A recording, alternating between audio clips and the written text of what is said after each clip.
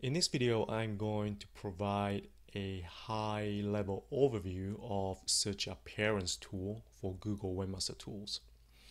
As you can see, structured data, data highlighter, HTML improvements, and site links are grouped under search appearance because each of these items will influence the way your site appears on Google search result.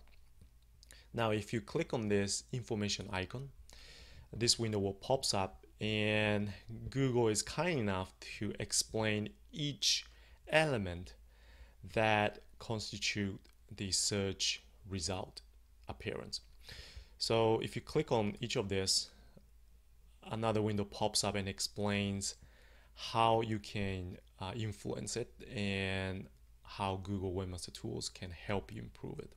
So this is the title, so you can change the title tag to make that display a different text.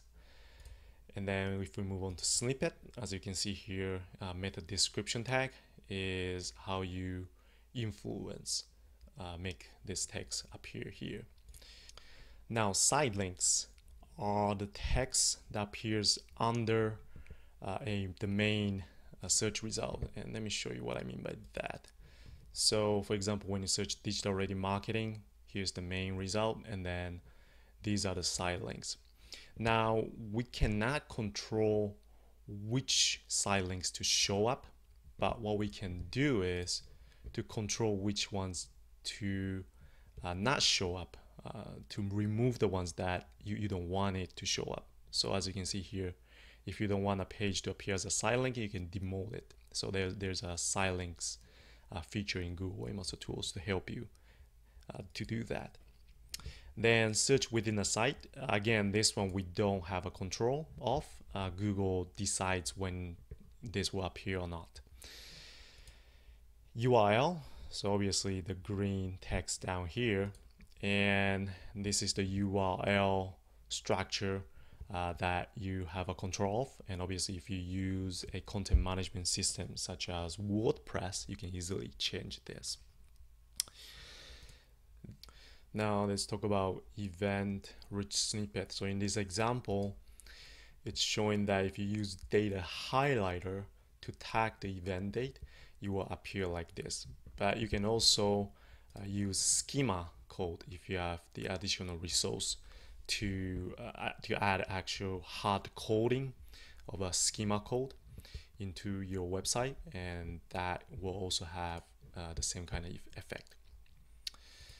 Now breadcrumbs, let me show you what it is. So if you go to digital ready marketing, this is a WordPress site. So WordPress has content management system in the backend. As you can see, the theme that I'm using, it provides a breadcrumbs function. So there you can see from here that breadcrumbs is in action. And as you can see, if you have that on your website, then you will appear like this rather than the URL, and it looks a little bit better. So that's what breadcrumbs is.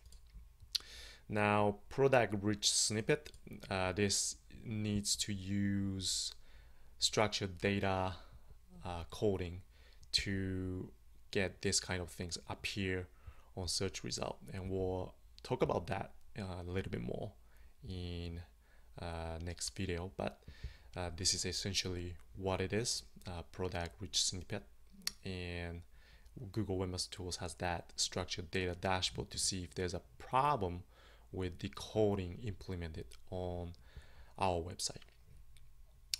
So this is the overview of the search appearance, and next video we'll dive into talk about what structured data is and what kind of things that we can see in Google Webmaster Tools, and how to fix some of the errors that we see Google Webmaster Tools provides.